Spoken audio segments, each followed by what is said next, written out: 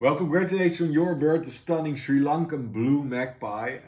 It is the national bird of Sri Lanka, and it is not common at all. It's actually quite rare and also vulnerable. And because of that, it is also ranked quite high in our ranking. And I observed it only once in the Sinaraja forest. And yeah, it is just a gripping bird to see with that like beautiful kind of red eye ring and that blue and chestnut color. And actually the tail is really long as well. So it is a really special bird to see.